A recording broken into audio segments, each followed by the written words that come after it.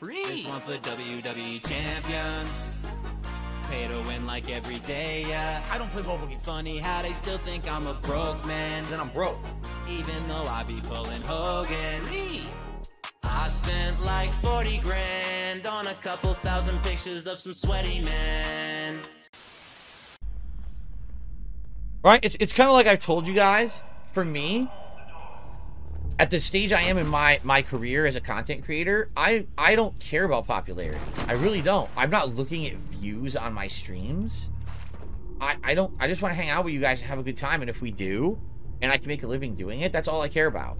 I'm not looking to blow up. I'm not looking to hit a trend and fucking go viral.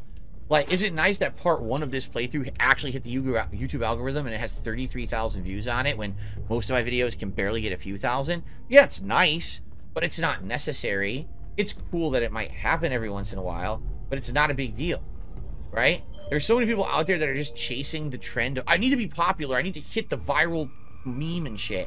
Like, what the fuck? Why? You realize that's not the key to success. There's a reason why I'm here after 16 years still making a living doing it, and tons of others aren't, or they're struggling, right? It's like you don't always have to be at the top of the game of everything. Just have a community that likes you for who you are and wants to hang out, and you're good. I don't know why people don't understand that.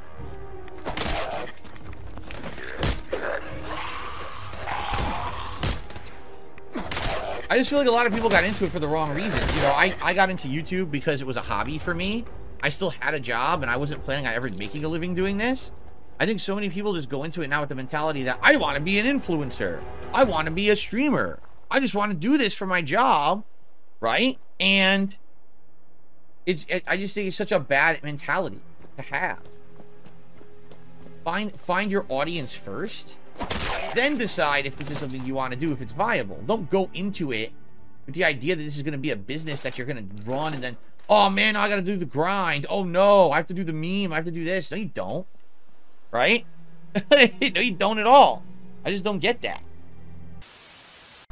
No, but anyway, I totally feel that basically what I've done here on YouTube in the last 3 years has been so much more fun and controllable and interesting, as opposed to on Twitch. Half the time when I was on there, it felt like everything was out of my control, right? A bunch of trolls with flooding, can't do anything about it. Fucking bullshit happening where they're saying I'm doing things on my stream I'm not doing. Hey there. It's just good to be able to be here and be myself and enjoy your guys' company and not have to worry about bullshit all the time.